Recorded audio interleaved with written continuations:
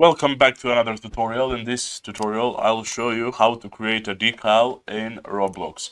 So how to start off? We start off on the main page of Roblox. When we get here, we navigate to the top and we select the create button. After we select the create button, you will be taken to a different type of site. If you are taken to a different site, you can just go into the top, copy this link right here, and just paste it by itself. It will take you straight to the dashboard without any other things that you will need to select. After you are here, you move over to the right and you select development items. When you get to the development items, you navigate and find the decals section. When you find the decals section, you select it and you select the upload asset section.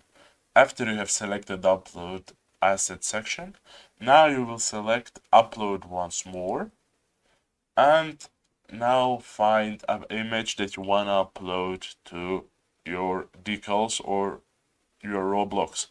For example, I want to upload this one, so I double click and select it. For example, I'll name mine Valentine's Day. Here you can write a description if you want to, but it isn't necessary. After you're done, you just press upload, and as you can see, it's uploaded. Let's go to my Roblox account to show you that it will show up into my inventory.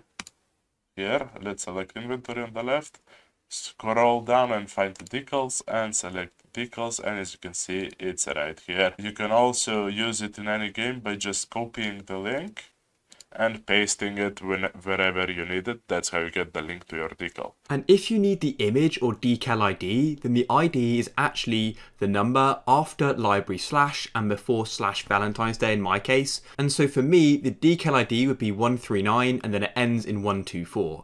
That is it. Thank you for watching.